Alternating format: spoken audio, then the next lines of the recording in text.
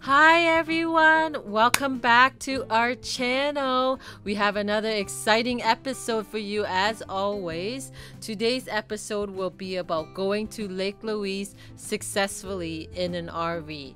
And I stress successfully. The reason is that it is a high tourist site. The parking lot gets full really fast. So watch this episode and find out how you can visit Lake Louise successfully. Okay, let's get right into it. The first thing you need to keep in mind is to arrive early, preferably before 8 a.m., especially during the peak summer months, July and August. That's pretty early, right? I know. But with an RV, you're taking 2 spots, and if you don't arrive early, you won't get parking. But what I suggest is, well, this is the second point, camp at Lake Louise Campground or Tunnel Mountain in Banff. That way you can wake up between 6 a.m. and 7 a.m. and then you will arrive there at 8 o'clock and get ready in your RV. That's the advantage of an RV. You can get ready anywhere. You can have breakfast anywhere. So do that, and then you'll have a parking spot and you'll be well on your way to enjoy the day at Lake Louise.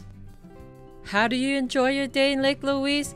Well, there's a ton of things to do. So this brings me to my third point. My third point is to prepare for a full day of fun at Lake Louise. You get to go paddleboarding, as you can see here, and what we did was we bought our own paddle boards, so we saved a lot of money since canoe rentals will run you about 135 Canadian dollars with tax included for half an hour of canoe riding. Now I know this could be difficult for the travelers that are overseas, but inquire from the person that you're renting the RV from, the company that you're renting the RV from, if they will rent you a paddleboard. I'll bet you it'll be a lot cheaper and you can use it amongst all your family members instead of having to only go for a half an hour and rush. Now on to the next point. There are a lot of hiking trails within Lake Louise.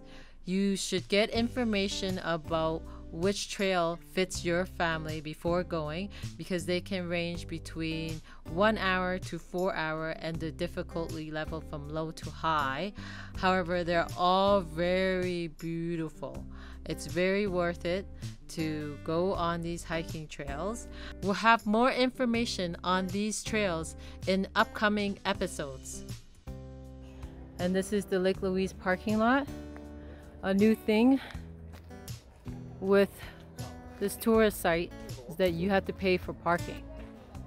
It's $11.70 per vehicle per day from 7 a.m. to 7 p.m. So that's very new.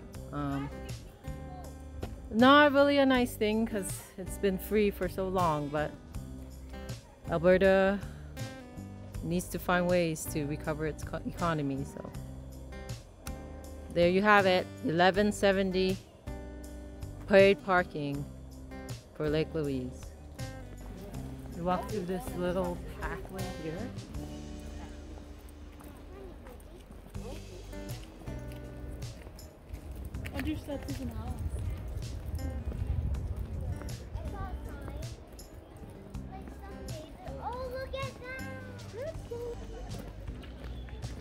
The Fairmont Hotel up there. Okay, as you enjoy more of this video, I am gonna take this opportunity to tell you about my experience when we were not able to find parking at Lake Louise. I brought my grandma to see Lake Louise. We went all the way from Calgary to Lake Louise. It took us about 2.5 hours.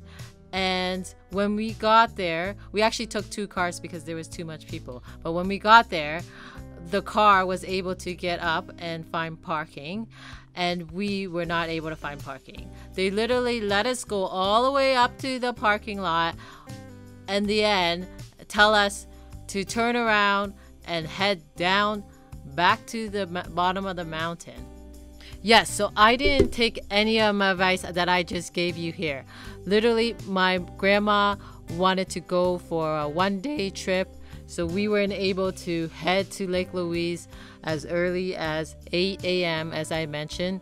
We were there actually around 12:30, and yeah, we couldn't find parking. Like, there was no way we were able to find parking in busy Lake Louise with an RV. Like, it was jam-packed, okay?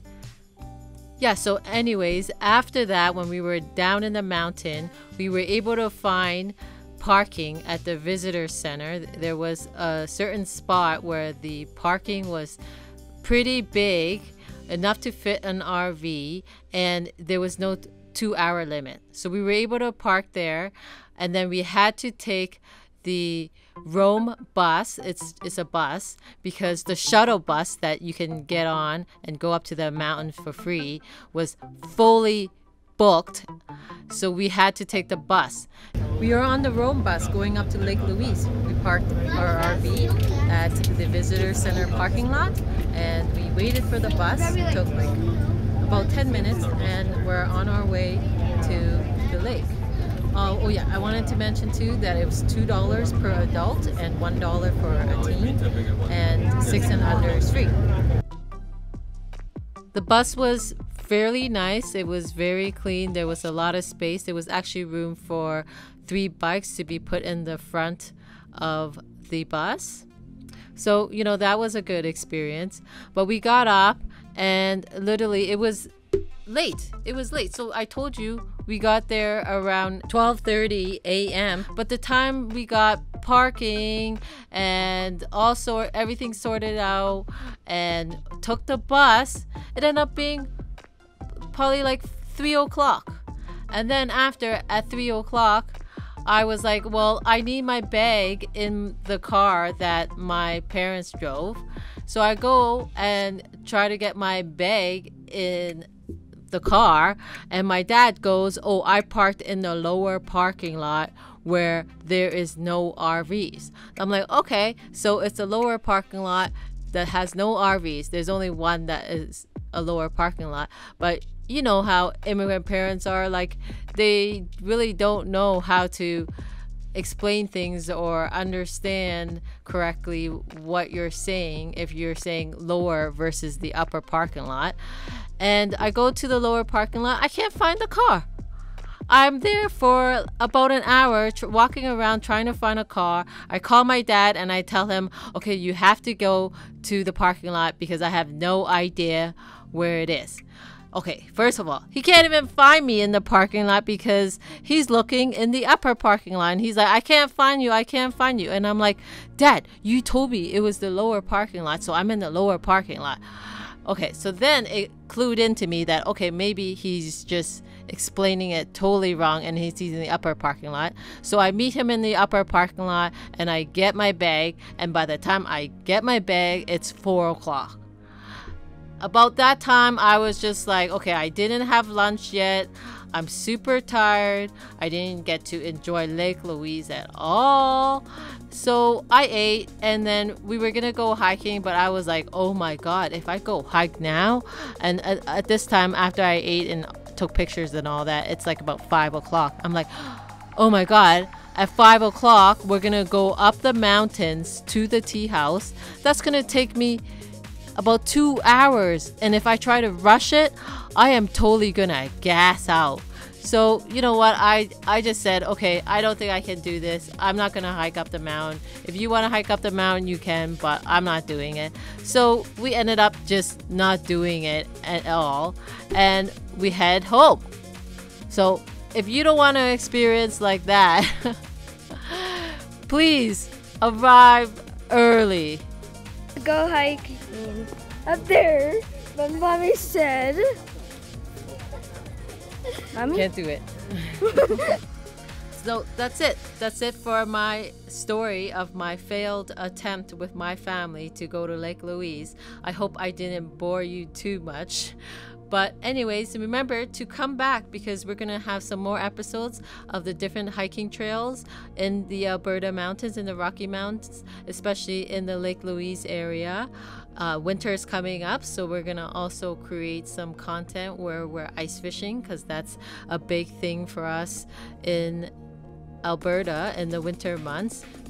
And we are also gonna have some restaurant reviews that we did around the Calgary area, because if you're visiting, you of course want to eat good food, right? So we're gonna have some episodes on some good meals and good restaurants that we had in the Calgary area. But yeah, so I hope to see you soon, and remember to like and subscribe and press the notification button so you'll know when we have a new episode. But I hope to see you soon. Bye.